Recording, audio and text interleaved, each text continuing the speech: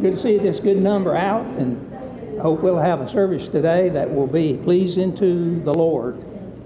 Our first song is number 308. 308.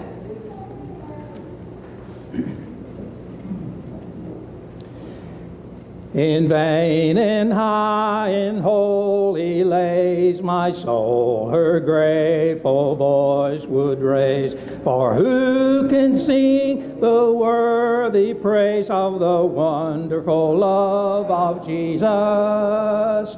Wonderful love, wonderful love, wonderful love of Jesus.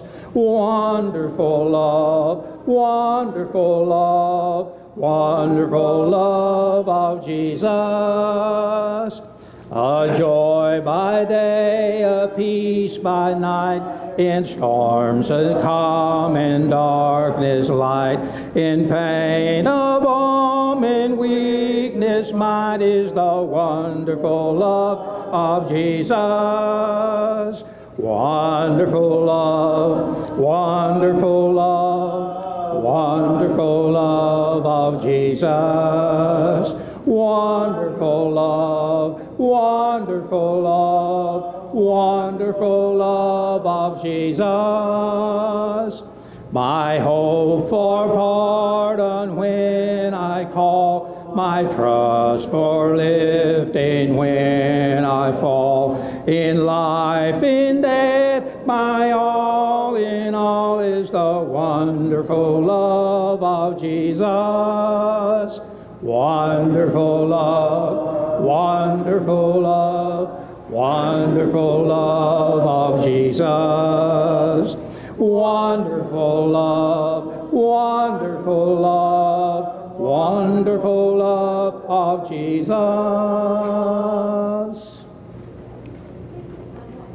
464. 464. God sent His Son, they called Him Jesus. He came to love, heal, and forgive. He lived and died to buy my pardon. An empty grave is there to prove my Savior lives.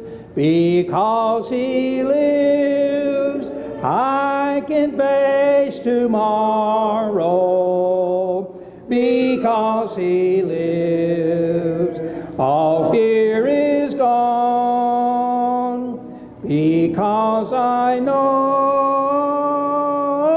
He holds the future, and life is worth the living just because He lives.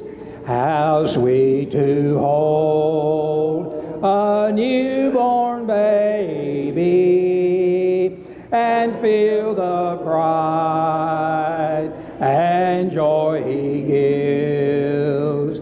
But greater still, the calm assurance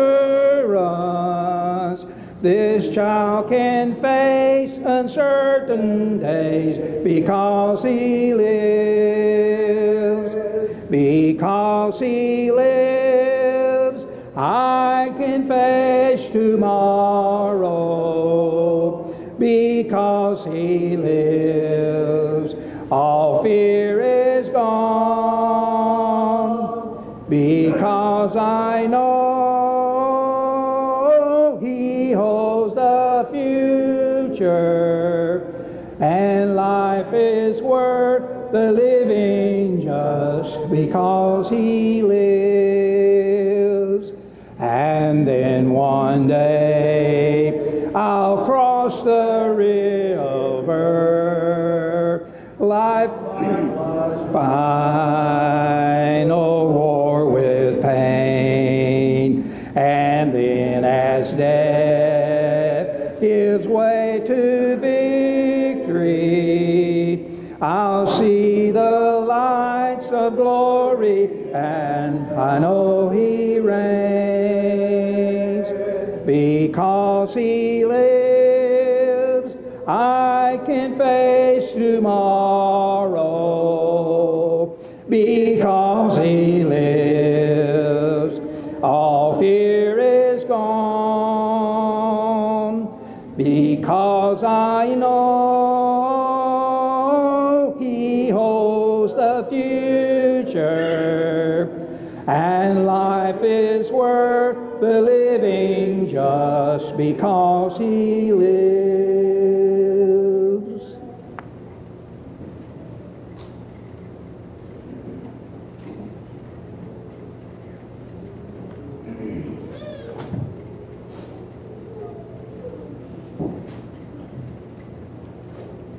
Turn with me, if you would, to Matthew chapter 3. Matthew chapter 3, beginning with verse 7.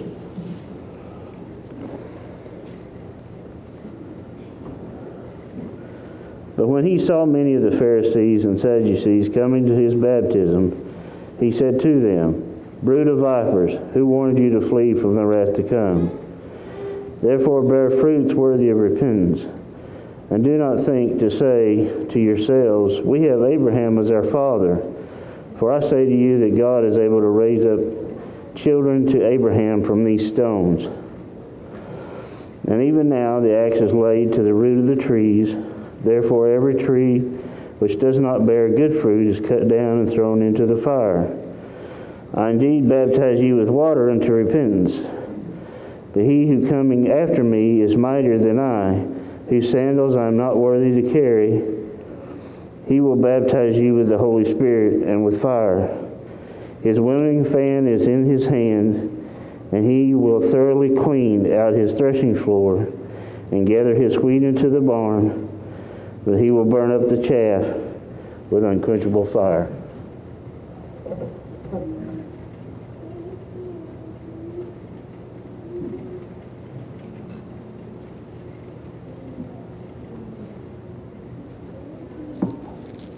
Let's go to our Heavenly Father.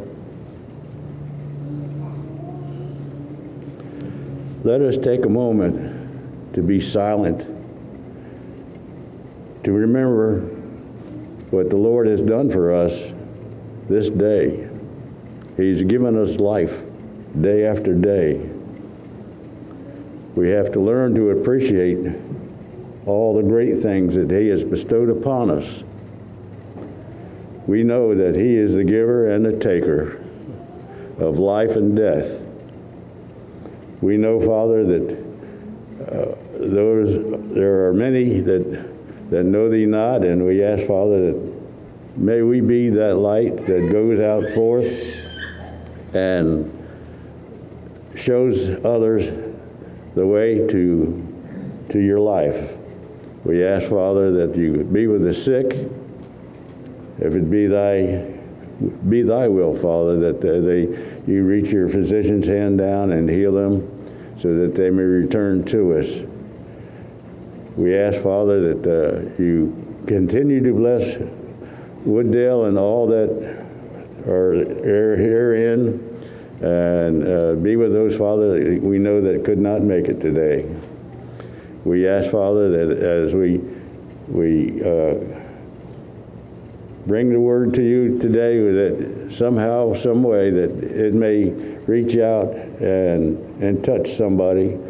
And Father, we appreciate Your love for us, that You gave Your Son. May His Spirit dwell in us, and may we be refreshed in His Word. We ask, Father, that You be with us as we go forth through the rest of this service. Be with this great country of ours.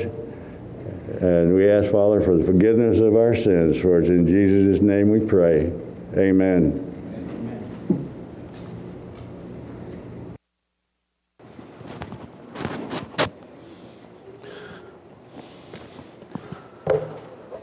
Good morning. Welcome, everyone. We're glad that you're here. Several of our members are not. You can look around, still at home because of the virus, but there are others who are battling health issues and going through times of grieving. Get a bulletin if you haven't already, and you can see our present list of those who are battling these health issues and those that are on our daily prayer list. So do that and do what you can to help provide the support that they need. Good to have everybody here. Good to see friends from the past here. Good to have a pretty good number considering what's going on. We've maintained numbers in the high 60s and low 70s for the last 4, 5, 6 weeks, and don't know how long it's going to be before things start turning. Talking to a couple of people who work at hospitals, I know several weeks ago it seemed like the numbers of people affected by the virus in Knox County have peaked, and the numbers are starting to go back down the other direction, which is certainly encouraging, but we're probably a long way from being able to get back to normal. And we need to be praying daily for those affected by the virus and for our country. I know a lot of things are going on that some other country never thought that they would see. I certainly haven't. This is a time when we need to be prayerful and diligent in the Word of God. Yesterday we had a men's business meeting to take up matters of the church, and some of the things we talked about in that meeting was the desire to be evangelistic even while we're limited in our influence.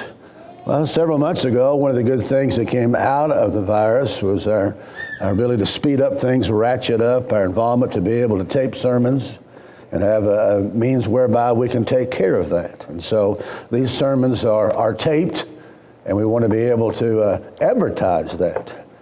You know, we're going to start today what I call a series of sermons back to the Bible. We agreed yesterday to just begin presenting for a while Bible fundamental sermons back to the basics. Who are you? Well, what's the Church of Christ about? Looking at the plan of salvation, looking at worship, looking at the distinctive nature of the church. Are we just another denomination? No, we're not. What are we trying to be? You can't live right unless you know right. And so we need to know right. There are people who now realize that government is not the answer to all the issues that confront us. In fact, the government someplace seems to be part of the problem. Where can we place our foundation? On what rock? That rock is Christ. And as we mentioned before, maybe on the part of some who may not in times past have given very much diligence to the study and dedication of God's Word, or looking around to make changes. And hopefully what they'll do there, they will hear and see you and see a heart that's on fire for the Lord because it's been made that way because of a righteous faith that comes from the Word of God.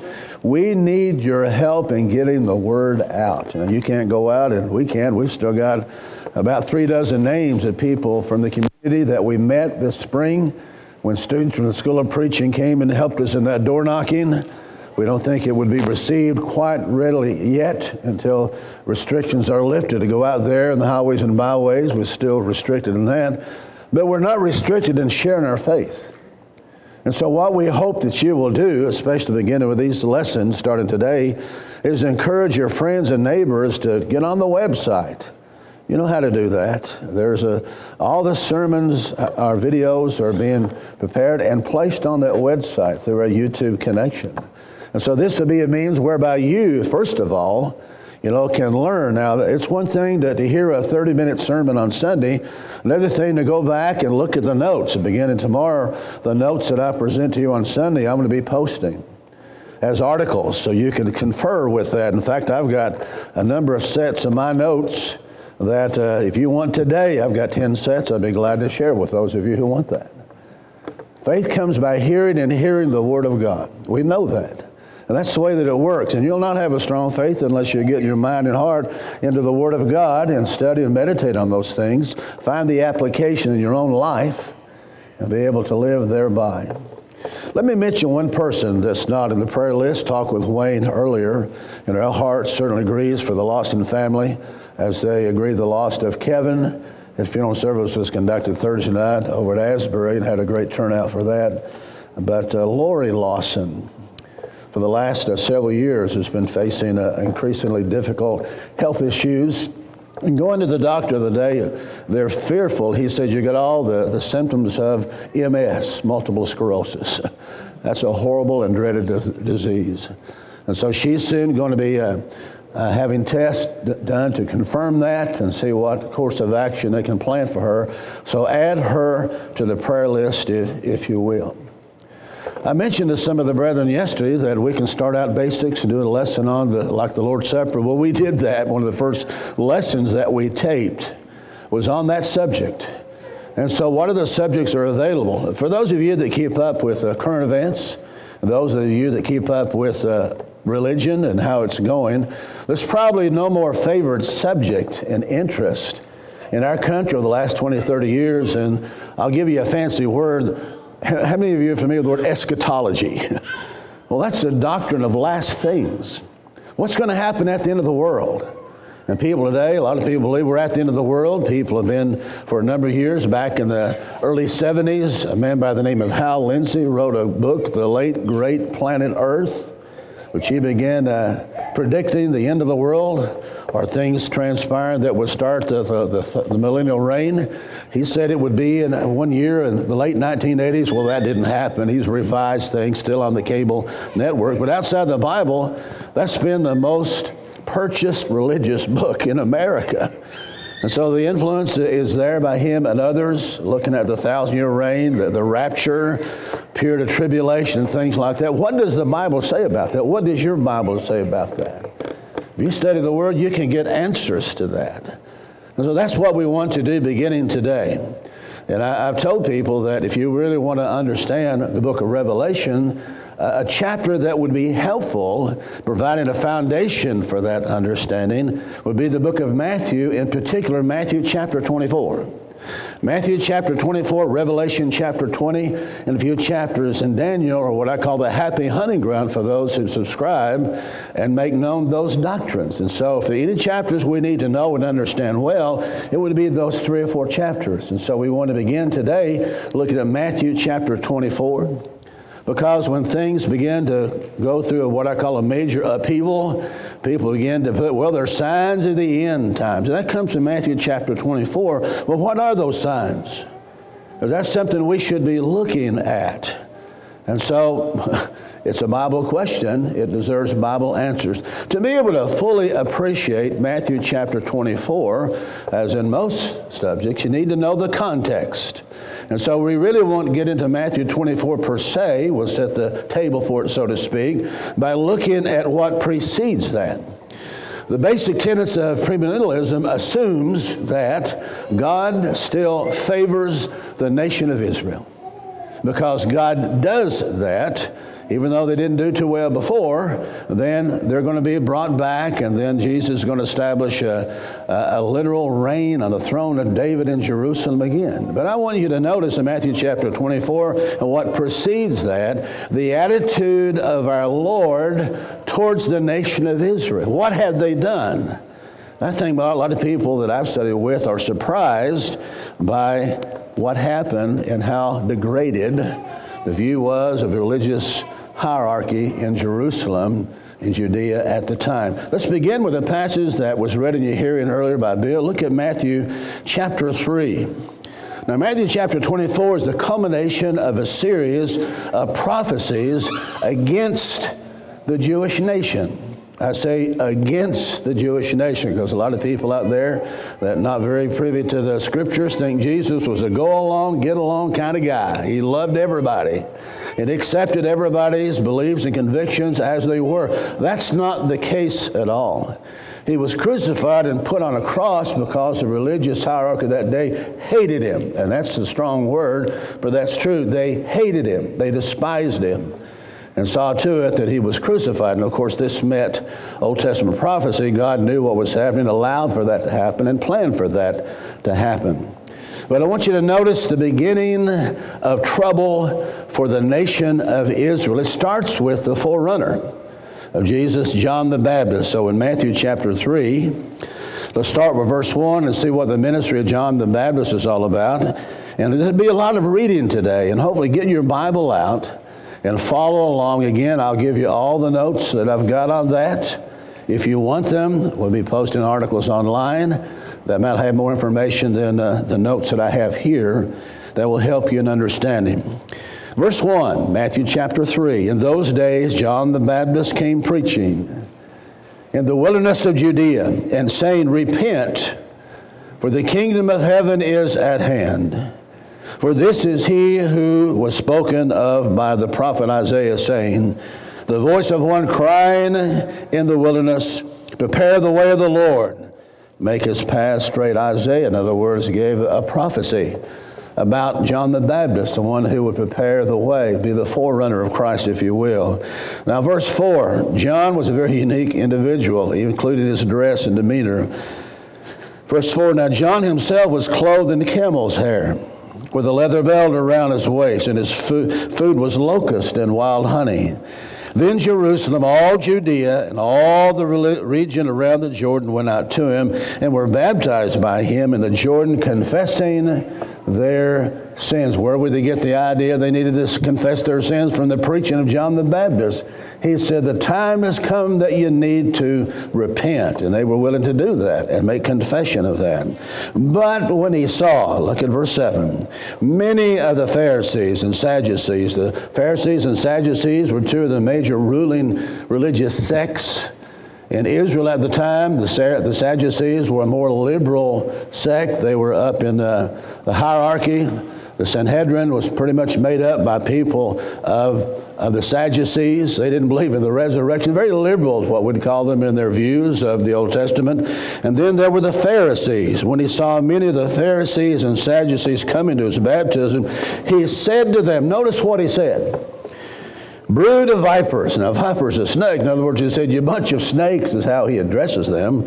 Who warned you to flee from, notice the word, the wrath to come. What's that about? Well, we're going to see that this morning. Therefore, bear fruits worthy of repentance.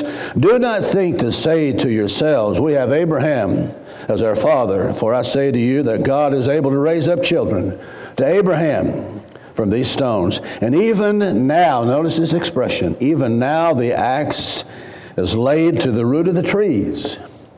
Therefore, every tree which does not bear good fruit is cut down and thrown into the fire. Now, long before we had all the power saws, axes were the very means by which trees would be cut down. If you saw a tree that was old, a diseased, dead, or dying, you could see that tree and an axe laid up against, you knew what was going to happen. If that axe was laid up against that tree is going to come down. And so that tree that he's talking about is a warning to the nation of Israel, especially to the hierarchy, to the religious leaders of that day, because they were not bearing fruit. So I want you to understand what was the beginning of Jesus' ministry by John the Baptist, warning, and this is the first warning, if you will, towards the religious hierarchy of that day. God was not happy with them. Wrath was coming was what his message was. Matthew chapter 21, turn with me there. Jesus, in that last week in his life and his public ministry, arrives in Jerusalem. He makes what we call a very triumphant entrance.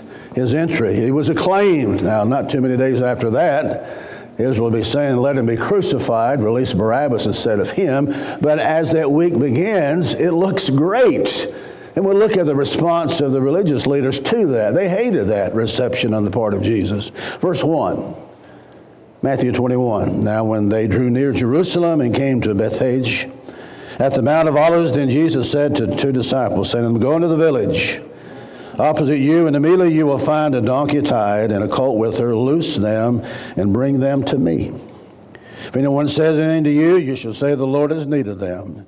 Immediately he will send them. All this was done that it might be fulfilled, which was spoken by the prophet, saying, tell the daughter of Zion, behold, your king is coming to you, lowly and sitting on a donkey, a colt, the foal of a donkey. So the disciples went and did as Jesus commanded them. They brought the donkey and the colt, laid their clothes on them, and set him on them. And a very great multitude spread their clothes on the road. Others cut down branches from the trees and spread them on the road. By the way, this is how they would welcome a king, someone in authority, someone who'd accomplished some great thing like vanquishing another nation.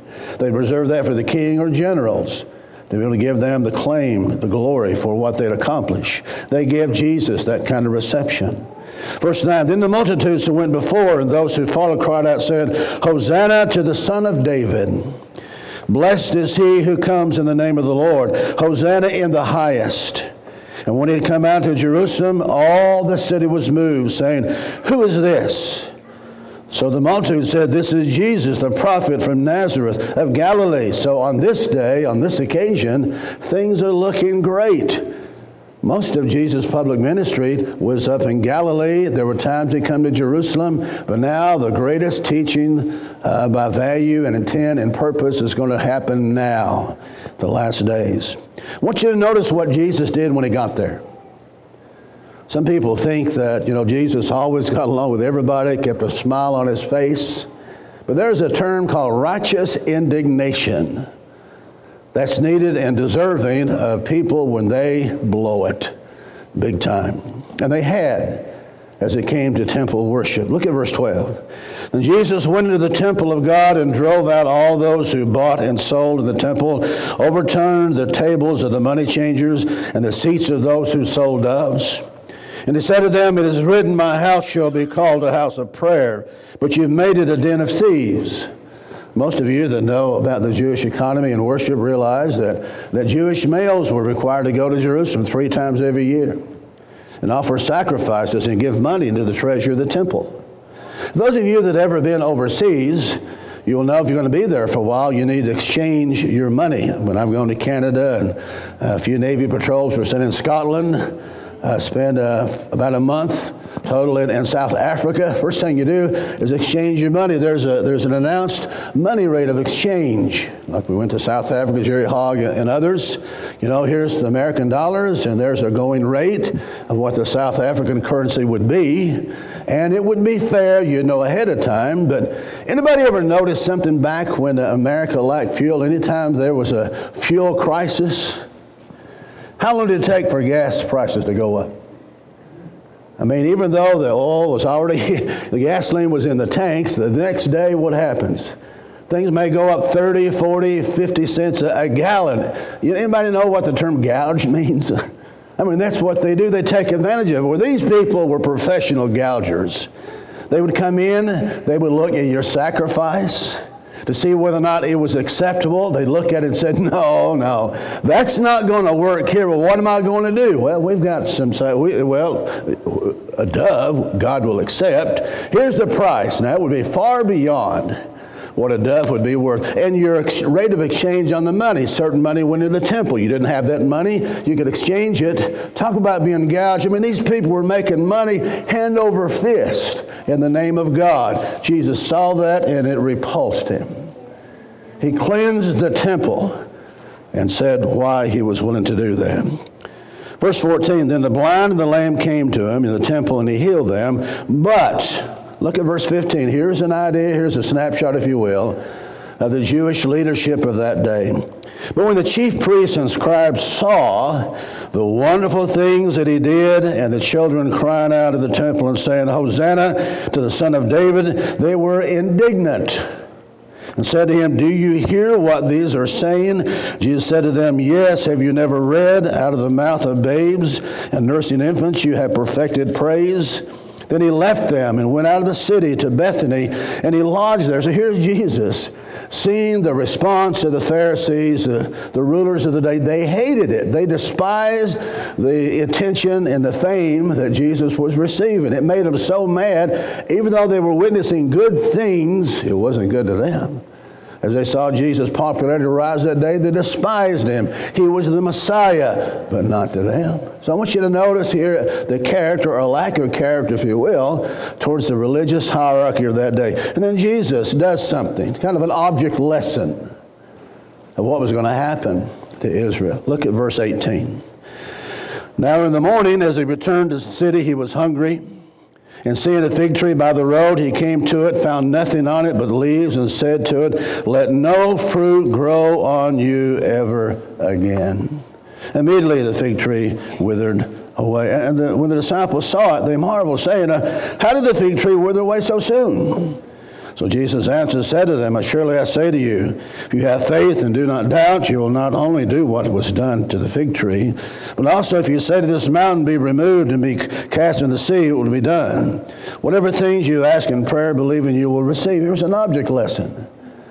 God made things to be born and to grow and to bear fruit.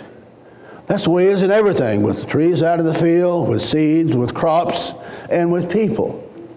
When people become part of the Lord's church, when salvation has come to them and to their house, God expects that life to grow, that family life to grow, the congregation they're part of to grow, because God made things to grow and to flourish and to be vibrant, to be alive. And when it's not, that goes against the very design and nature of why God put something on earth to begin with.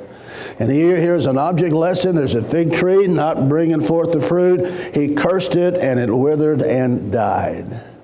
That's what God does to things that are not living out their purpose. Verse 23. Now when he came into the temple, the chief priests and the elders of the people confronted him as he was teaching and said, by what authority are you doing these things? And who gave you this authority? But Jesus answered and said to them, I will also ask you one thing, which if you tell me, I likewise will tell you by what authority I do these things. The baptism of John, what was it from? From heaven or from men?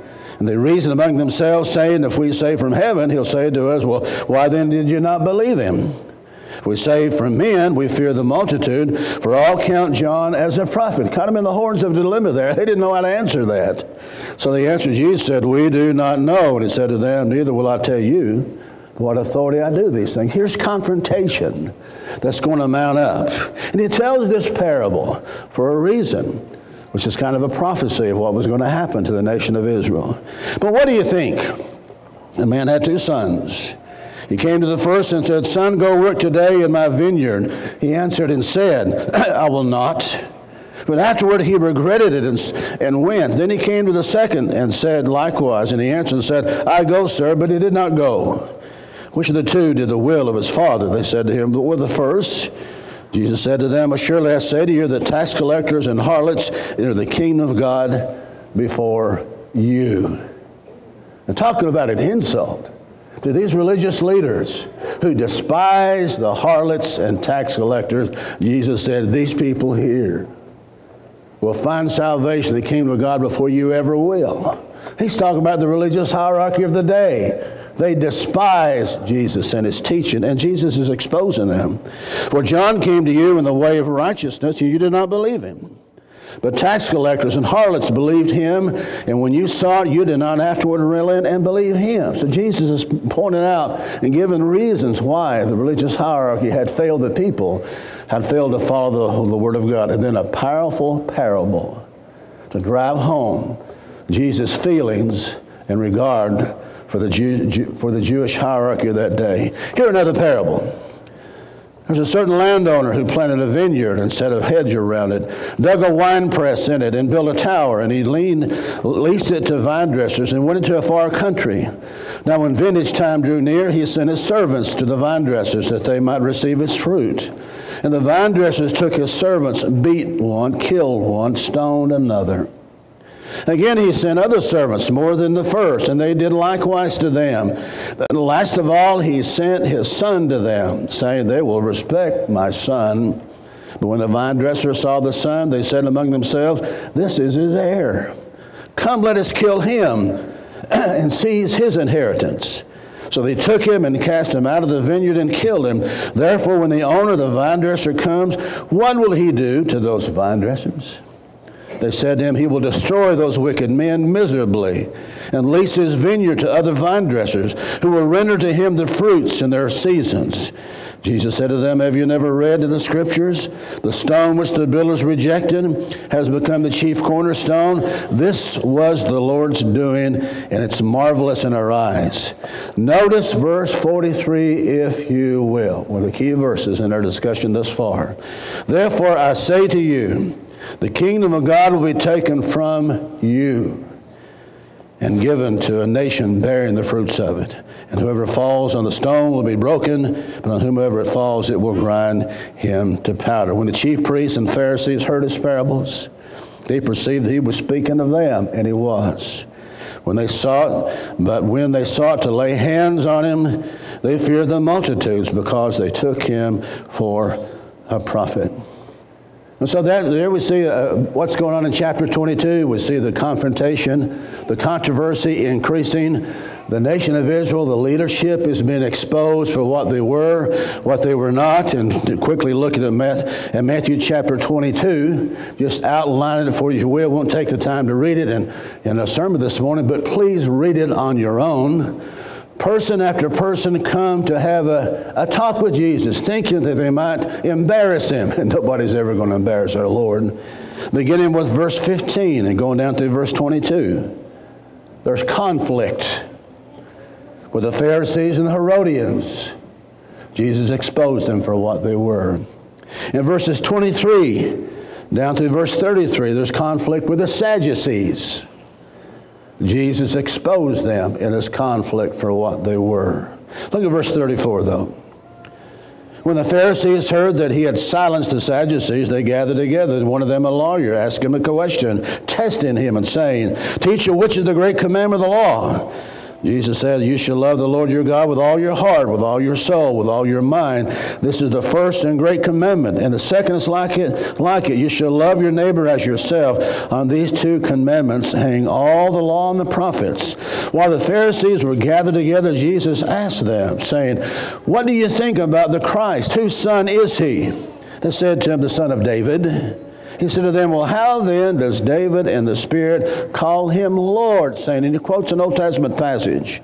"The Lord said to my Lord, sit at my right hand till I make your enemies your footstool." If David then calls him Lord, how is he his son? And no one was able to answer him a word. Nor from that day on did anyone dare question him anymore. These are hard times. This is controversy. This is conflict of the highest order.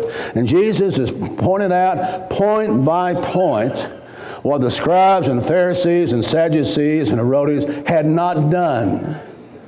And then Matthew chapter 23 contains the most scathing rebuke ever recorded in all the New Testament from Jesus to the religious leaders of that day. Notice what he says to those who think Jesus never got upset at anybody.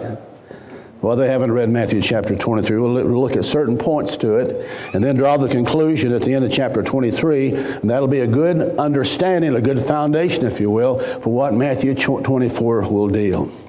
Verse 1, Matthew 23, "Then Jesus spoke to the multitudes and to the disciples, saying, The scribes and the Pharisees sit at Moses' feet. Therefore, whatever they tell you to observe, that observe and do, but do not according to their works. For they say and do not. For they bind heavy burdens, hard to bear, and lay them on men's shoulders. But they themselves will not move them with one of their fingers. But all their works they do to be seen by men. They take the phylacteries abroad and enlarge the borders of their garments. They love the best places at feasts, the best seats in the synagogue." He's just now getting warmed up. Look at verse 13. "Woe to you! Woe to you, scribes and Pharisees, hypocrites! For you shut up the kingdom of heaven against men, for you neither go in yourselves, nor do you allow those who are entering to go in. Woe to you, scribes and Pharisees, hypocrites! For you devour widows' houses, and for a pretense make long prayers. Therefore you will receive the greater condemnation. Woe to you, scribes and Pharisees, hypocrites." He begins in verse 15. Verse 16, "Woe to you, blind guides, who say whoever swears by the temple," he goes on. Look in verse 23, "Woe to you, scribes and Pharisees, hypocrites." Verse 25, "Woe to you, scribes and Pharisees, hypocrites." Verse 27, "Woe to you, scribes and Pharisees, hypocrites! You're like whitewashed tombs, which indeed appear beautiful outwardly, but inside are full of dead men's bones and all unclean." Jesus is mad. Jesus is upset. He's listing an indictment after indictment against the religious hierarchy in Israel in his day. Look at verse 32. "Fill up then the measure of your father's guilt." Verse 33, "Serpents, brood of vipers," in other words, you a bunch of snakes, "how can you escape the condemnation of hell?" Therefore, indeed, I send you prophets, wise men, scribes. Some of them you will kill and crucify. Some of them you will scourge in your synagogues and persecute from city to city. That, notice what he says, verse 35, that on you. He's talking to the nation of Israel, the religious leadership of the nation of Israel, that on you may come all the righteous blood shed on the earth. From the blood of righteous Abel to the blood of Zechariah, son of Berechiah, whom you murdered between the temple and the altar. Notice verse 36. Here's a timestamp, if you will, of when this judgment, this condemnation, this destruction would come. Surely I say to all of you, all these things will come upon this generation. They wouldn't have to wait.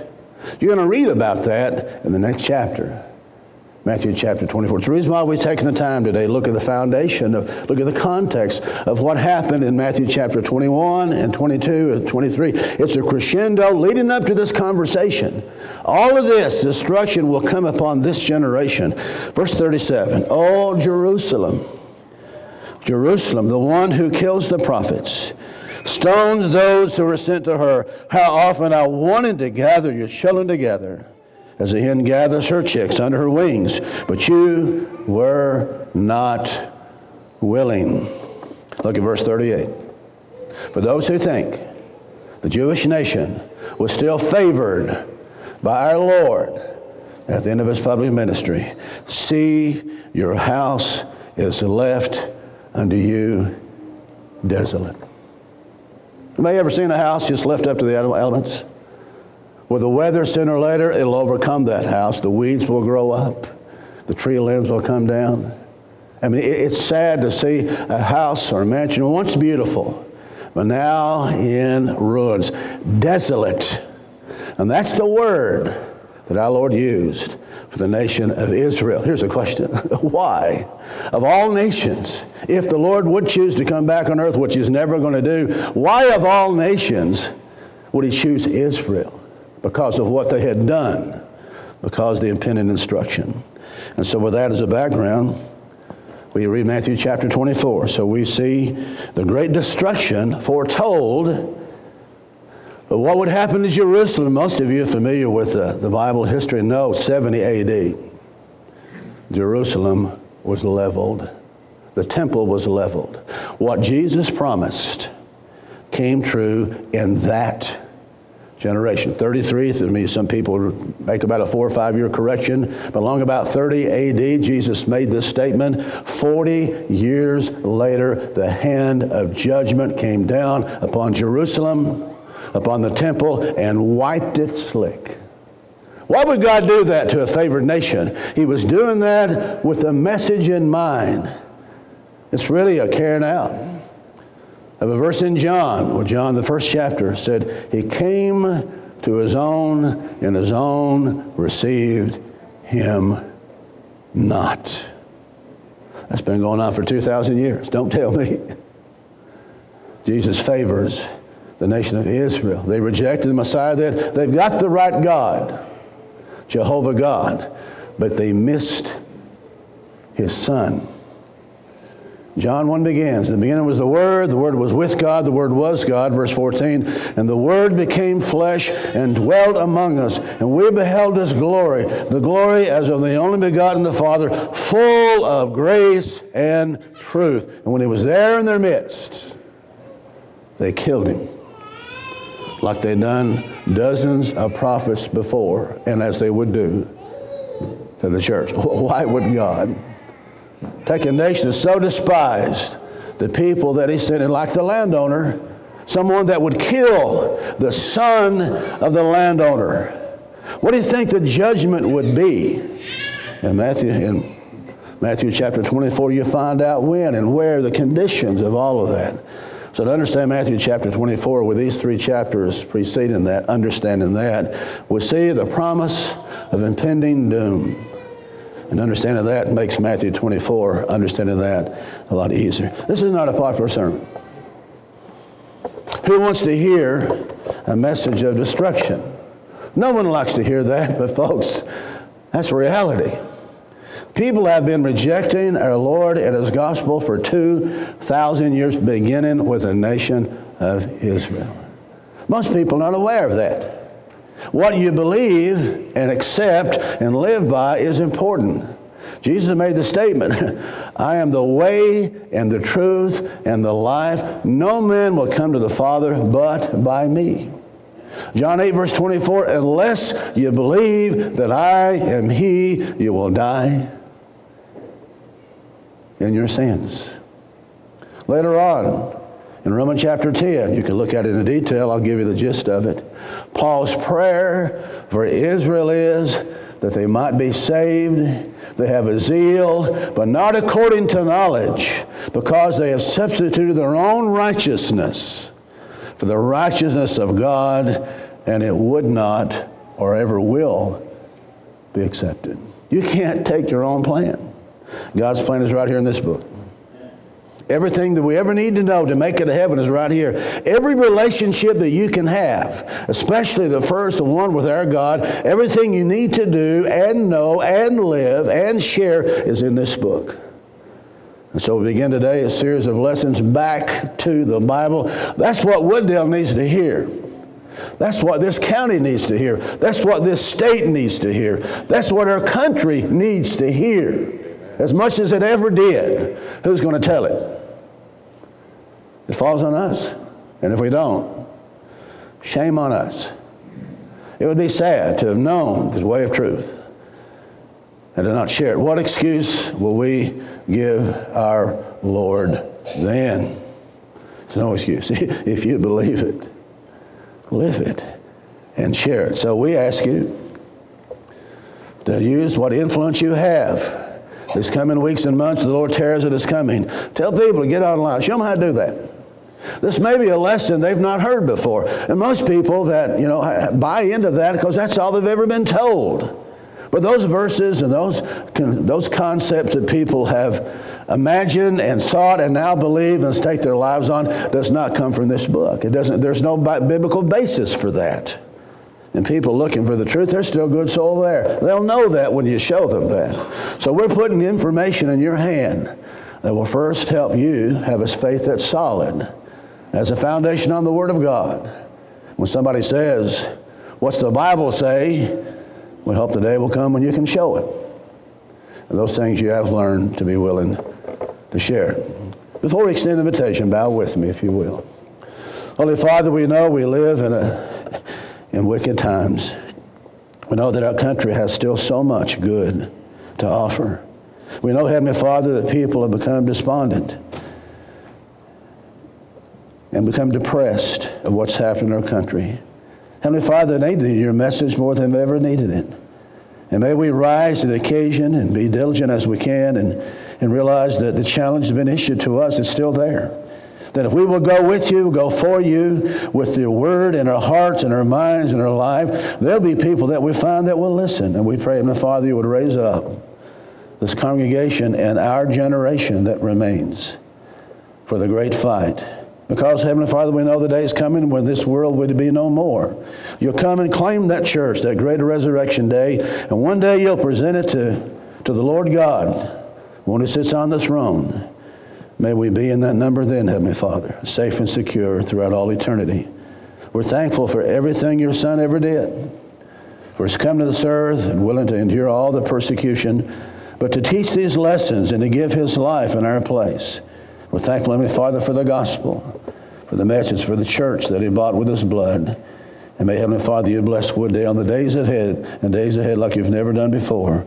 Is a prayer in Jesus' name. Amen. Matthew chapter 11, closing verses. Come unto me, all you that labor and heavy laden, I'll give you rest. Come, take my yoke upon you and learn of me. That's what we're encouraging you to do, folks. You may have Bible questions. You may realize in your mind and heart you're not where you need to be. Some know enough to know to respond in humble obedience, to become a child of God today. They're at that point, you're at that point where you know that Jesus is the Christ, the Son of God. He died on the cross for you, that His Word is real.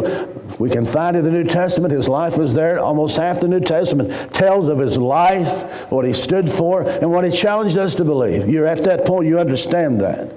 And you're willing to change the direction of your life. That's what repentance is a change towards the Lord, away from self and sin and Satan. If you're at that point and willing to make that confession, knowing that Jesus is the Christ with your lips and with your life, will take you and wash your sins away.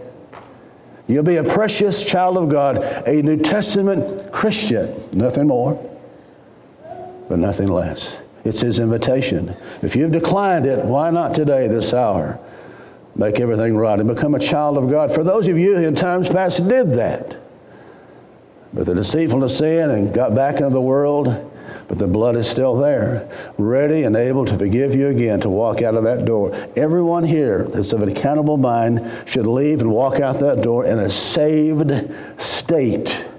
Nothing to be gained by delay. And so I ask you the question. Pilate, in Matthew chapter 27, what then shall you do with Jesus who's called Christ? Some say, let him be crucified. And sometime later, Peter stood up, the day of Pentecost, and made the charge. The Lord hath made that same Jesus whom you crucified, Lord and Christ. And they were pricked in the heart. What shall we do? If you're at that point asking that question, we told you what you need to do. Are you willing to do it?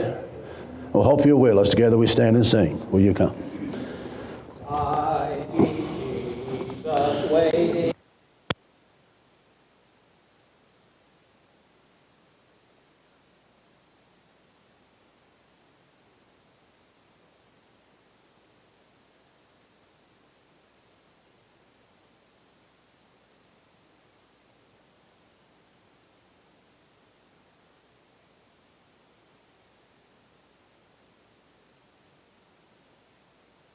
Jesus waiting at the door, oft he knocketh gently, softly o'er and o'er.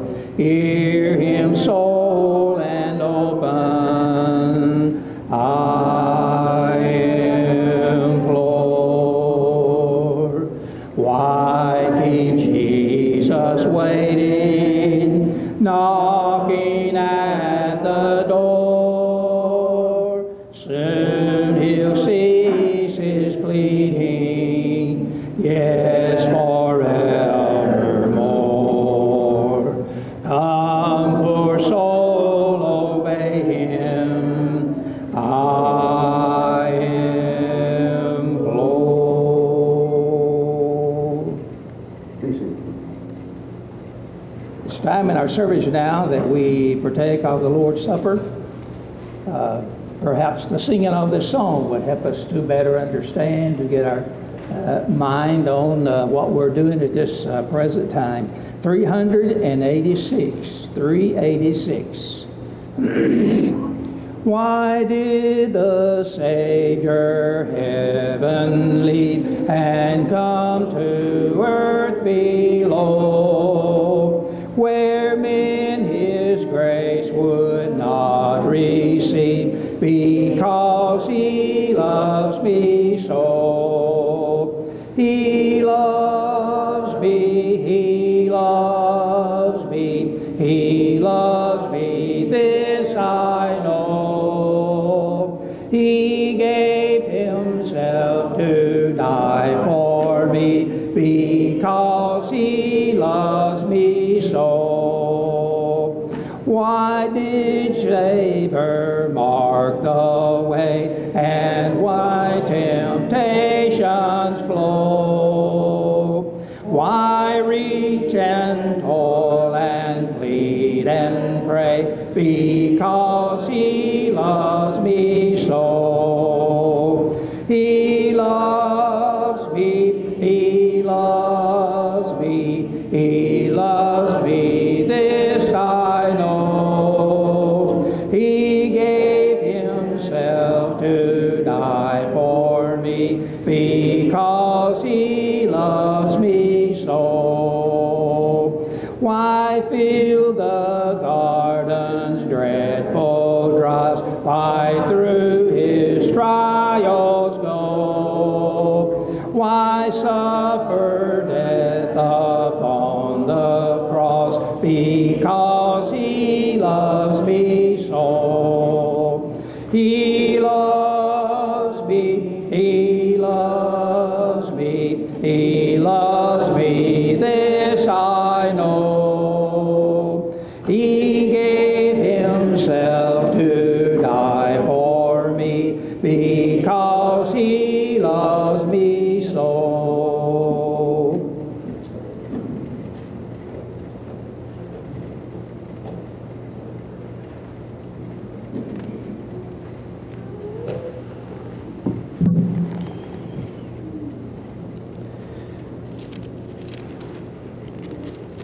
You might be one here this morning that is visiting and wondering what this act of worship is all about.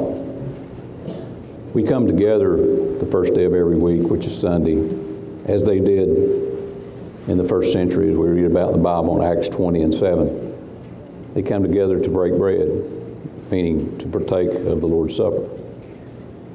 What, you may ask, is this all about? I want to read to you from 1 Corinthians chapter 11, the words of the Apostle Paul, who was speaking on behalf of Jesus, what he said prior to his death on the cross. Verse 23, 1 Corinthians 11, "For I received from the Lord that which I also delivered to you, that the Lord Jesus on the same night in which He was betrayed took bread, and when He had given thanks, He broke it and said, 'Take, eat, this is my body, which is broken for you. Do this in remembrance of me.' In the same manner, He also took the cup after supper, saying, 'This cup is the new covenant in my blood. This do as often as you drink it in remembrance of me.'" Keep in mind, this was shortly before Jesus died a horrible death on the cross. Why? Because it's the song we just sung, because He loved us. Put yourself in His place. You're getting ready to die this horrible death. But even worse than that, Jesus knew He was going to be separated from His Father during that time that He took the sins of the world upon Him.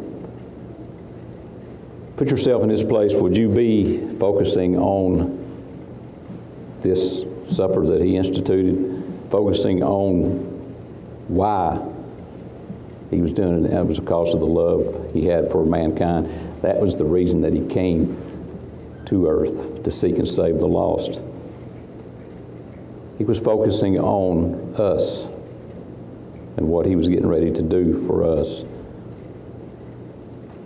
This is where He instituted what we're going to partake of now, the fruit of the vine, the bread. The bread which represents His body, the fruit of the vine which represents His blood. Before we do that, I would like for you to pray with me, to thank God for this opportunity to partake of this act of worship. Our Lord and Father, God in heaven, we thank You so much, Lord, for this opportunity to come and partake of these emblems on this first day of the week, to remember the great sacrifice that Jesus made for all of us. Dear God, we thank You for the bread, which we know represents His body. We thank You for the fruit of the vine, which we know represents His blood. Dear God, we pray that we partake in a manner that is pleasing to You. And again, Lord, thank You so much for that great sacrifice that Jesus made for all of us. For it's in His precious name we pray. Amen. For those of you who may not be familiar with the cup that we have out in the foyer, if you have not gotten one, we will see that you do get one. Just raise your hand. But you take the first, it's got a small tab on the top. You pull it off to get to the bread, and then another small tab under that for the fruit of the vine.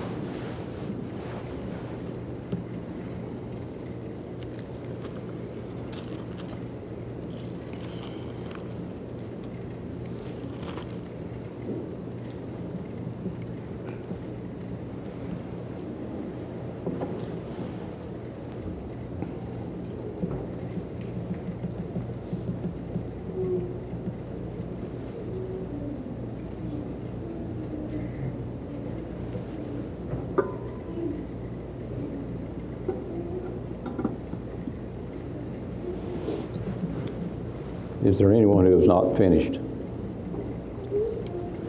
Another act of worship we partake of again on the first day of every week, as we read about in 1 Corinthians chapter 16, verse 2, where they came together to give back to the Lord what He has so graciously given to us.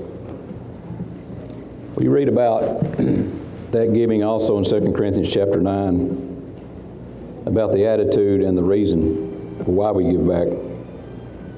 Apostle Paul says, starting in verse 6, chapter 9 of 2 Corinthians, "This I say, he who sows sparingly will also reap sparingly, and he who sows bountifully will also reap bountifully. So let each one give as he purposes in his heart, not grudgingly or of necessity, for God loves a cheerful giver. And God is able to make all grace abound towards you, that you always have all sufficiency in all things, may have abundance for every good work, as it is written, He has dispersed abroad, He has given to the poor, His righteousness endures forever." Skipping down to verse 12, "For this administration of this service not only supplies the needs of the saints, but also is abounding through many thanksgivings to God." We're giving back a portion this morning to God that already belongs to Him. Everything we have comes from God. Every good and perfect thing comes from God. Why do we do that? We just read about one of the main reasons, and that's to aid those saints that are in need, to give back to the poor, those who are in need, but also to carry on the work of evangelism and many, many other things that require us giving back with a cheerful heart what God has blessed us with. Some people has the attitude, what I have, I work for. Let me ask you something. Who gave you the ability to do that work, as well as many, many other things that God has provided to make it possible for us to have what we have? Giving back with a cheerful heart should not be hard at all when we genuinely thank God for what He has given us. Please pray with me. Dear God, we again come to You in prayer, thanking You, Lord, at this time for the many, many blessings that You have given us, especially the spiritual blessings, dear God. Dear Lord, we love You so much and thank You so much again for all that You do for us each and every day. For it's in Jesus' precious name that we pray. Amen. If you would like to give, the baskets is next to the doors on the way out. Thank you very much. Everyone stand, please.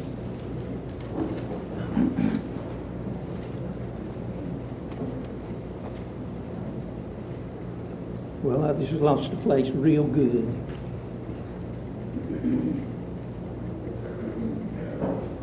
$472.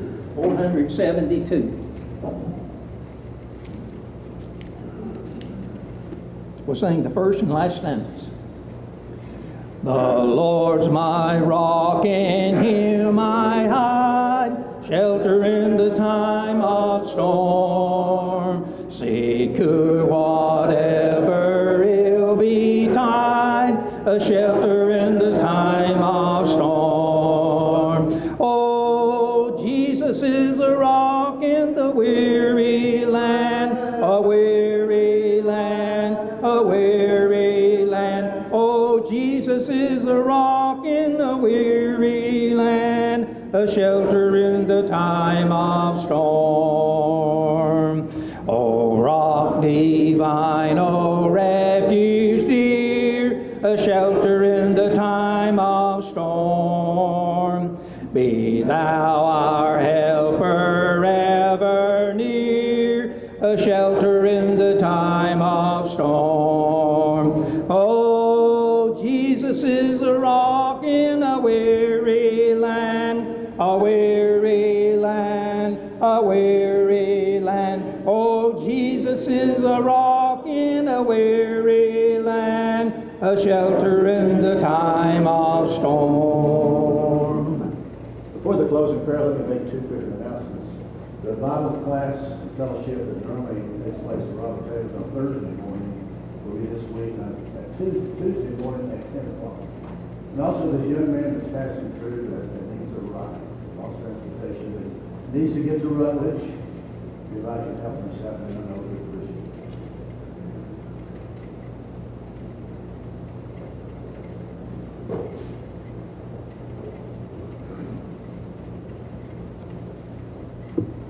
Let us close in prayer. Our most Heavenly Father, Almighty God, we're humble and thankful, Father, that we can meet again this time and worship in spirit and in truth. We pray that our worship may be a sweet aroma to you, and that we may have honored you by the way that we worship according to your word. We thank you for the lesson, Father, that we've been given this morning about evangelism and about reaching out to our community and to the people with whom we live and work. Help us to have the courage, Father, and the love to do that with our neighbors and with our family. We pray, Father, also at this time about this, for those who are suffering from this virus and sickness that's going through the world and through our land and through our community. We pray that it will end as soon as possible, that you can have your healing hand on those who've been afflicted by it, especially those in our congregation. We thank you, Father, for the blessings, the physical blessings that we receive from you, and we continue to enjoy each and every day. But we pray for those of our number that are sick from various illnesses, that they may be healed, that they may be able to return back to us, worship with us, and continue the work of the church and being a blessing to our family. We pray, Father, for the spread of the gospel in this community, and we pray that it may continue, that we may soon be able to reach out to those who we've reached out to earlier this year and hopefully bring some souls to Christ. Be with our armed forces, those around the world. Be with our police forces, protect them, keep them safe, Father. We pray that we pray also for your forgiveness for our sins, as we may forgive one another. Bring us safe home and back again. In Jesus' name we pray. Amen. Amen.